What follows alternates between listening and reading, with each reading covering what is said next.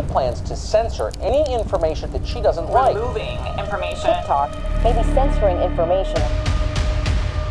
I'll never forget this conversation that I had with Tae Young-ho, and he is the highest ranking North Korean official to have ever defected.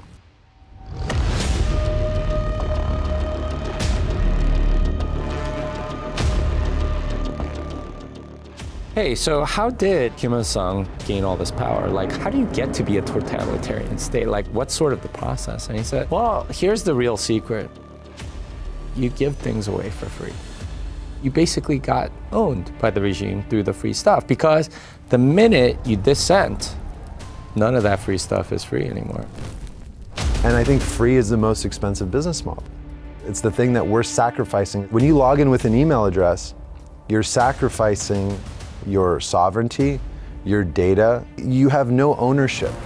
That's going to prevent the government from being tyrannical and saying, John Smith spoke out against us, so we're going to freeze his bank account. You might not be seeing that today, but I have a suspicion that we'll be seeing that pretty soon. As long as we adopt cryptocurrency, we're not going to be seeing that ever again.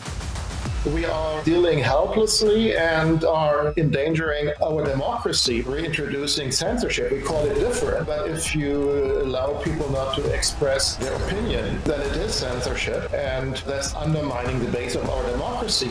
Everybody has a right to believe stupid things, and it's a matter of argument to fight it. This was incredulous to me, that two people having a conversation that didn't advocate anything criminal, the overthrowing of intergovernments, was just talking about opinions, might be censored.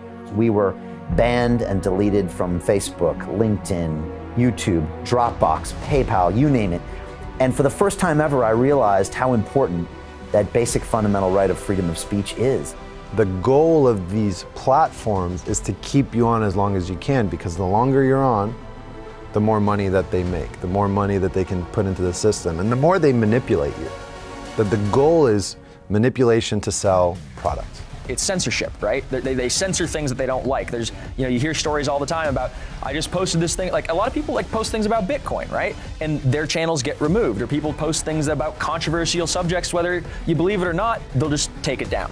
Bitcoin is the greatest extension of natural rights since the Bill of Rights and the Constitution. For me, Bitcoin is, I got into it for the money, but now I'm in it for freedom.